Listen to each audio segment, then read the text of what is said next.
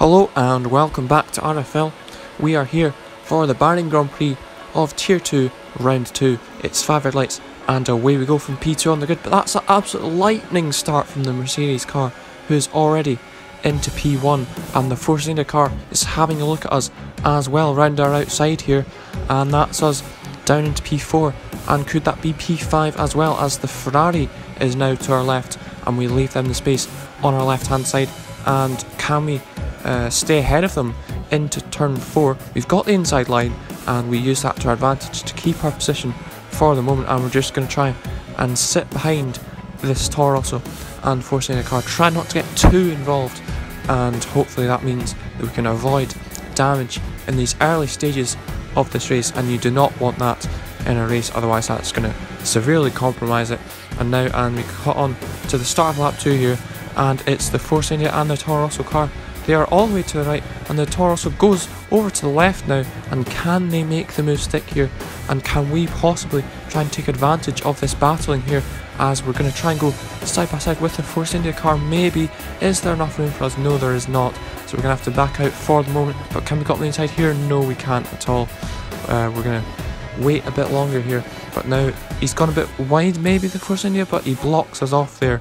And we had to actually go onto the brakes to avoid contact there. So it was close, but we were able to avoid the contact. And can we try and see if we can overtake them now? We're all over the back of the Force India car. We're looking to the left and the right here, but it's just not worth it at this moment in time, as we're not seeing a good opportunity here.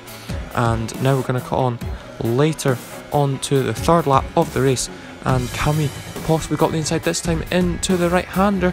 We go for the move here. There's a slight pinch of contact, but it's going to be side by side going into turn 9 and turn 10, and we're going to have to back out of that. We're not going to go too wide through this complex of corners, and we're going to have to try and wait a bit longer. But no, we have lost the back end here, and that's going to leave us vulnerable from behind to the Ferrari car, who's going to catch up to us now, and they go to the left and up the inside of us here. A slight bit of contact, but they make the move stick here, and now we're down into P5. But now cutting on to the end of the lap, we've had a decent exit out of the final corner. We've got DRS and overtake mode on the ARS to help us with the overtake, and we have completed the move. Or have we? As they might come back at us, but they've gone a wee bit too deep here, it seems, where we just leave a bit of space in case they want to try and come back onto the track. But now we are going to cut on to the end of lap 4, and they're Force India pits, and I think that they've got a bit of damage, so I think they're going to be fixing that. But now we cut on to lap 6, and it's a virtual safety car which has just ended, so we come into the pits. So we've saved a bit of time going into the pits on the end of that virtual safety car, and now we cut on to lap 13.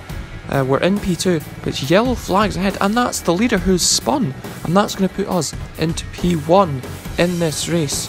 So hopefully we can try to continue this for as long as we can. But now we cut on to the start of lap 15, and we're going to be under pressure from the Mercedes. They go for the move, but we're going to try and switch back here. Can we hold it around the outside? We're going to go onto the curb a wee bit here, side by side, but unfortunately we just lost the front end a wee bit there, and that's lost us a second or two. Cutting on to the start of lap 19, we're into the pits for another set of soft compound tyres, as well the Mercedes coming in on the same lap as us, as now on to lap 21 now.